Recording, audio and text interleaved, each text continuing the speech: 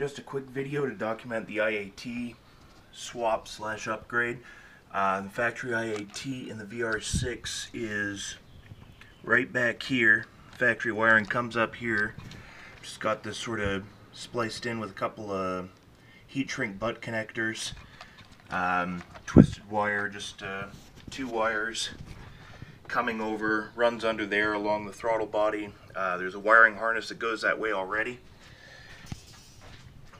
Trying to sort out exactly what to do over here, but it's got the wire coming out of there for now, and tucked under following the evap line underneath, and I've got the sensor mounted in the air box here, which seems to be getting pretty reliable temperatures.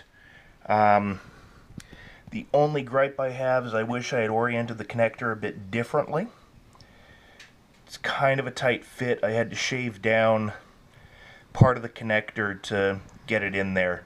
So I might try to find a different location, or I think if I had spun it 180 degrees so the bolt was on the bottom, probably would have worked better.